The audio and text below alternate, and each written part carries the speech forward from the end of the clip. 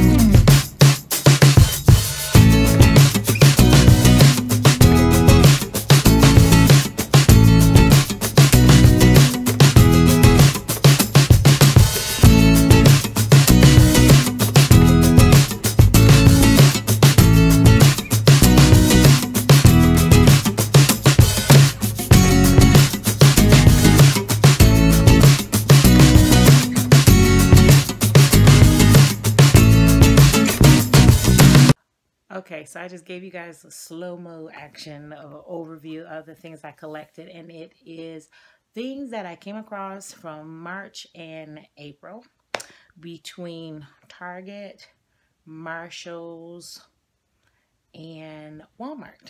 Yes, so these things were collected from March until now, and I'm gonna start with my first round of items I found from Target, because the cool thing about the one in my neighborhood, I am located in Wisconsin, and in my neighborhood Target, they had a really nice Black History Month display at the end of January throughout February.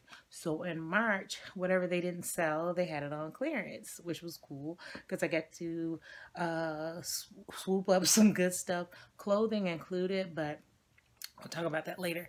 So I found these really nice kits, these beauty kits. You see what they have in there. And this is a kit of all things from Black-owned businesses. So I got 1 and 2 and 3. And each of them are different. And at the time I purchased mine, it was like $10 was the most I spent. So the other ones I think were like $7 or so. I know I didn't want to put any clothing items in there, but since I believe this goes in the beauty category, I added these 2 head wraps that I found. I thought they were so pretty, and each of them have a handkerchief in there, you know, for your significant other, so you guys can match. Like, isn't that so precious? And last but not least, I got this Treat Yourself kit. It has a lip and body butter, a big balm, and a scrub. Now my lotion with the body butter, that I have in my purse, so that's why it's missing from the kit. But that is from the part 1 of the Target haul, so I gotta break it up so that this movie is not too long. But okay, keep watching.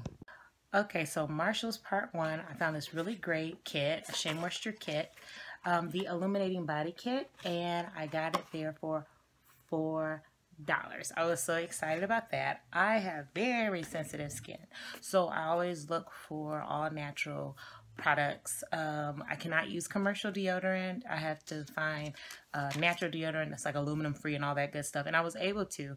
I found this bar, which is by Nubian Heritage. They're related to Shea Moisture, and this one was $3. I also found a fragrance free natural one from Schmidt's, and this one was $2. So those are the items I found from there. I also recently, I just grouped this together as Marshalls. I found this dry shampoo. I've never used that before, so I'm excited about that. This was $1, guys. as well as another natural deodorant. Hope you can see that. And this one was $1 also. I love clearance. You know, I'm a mommy on a budget, so if I could help it, I'm not paying full price.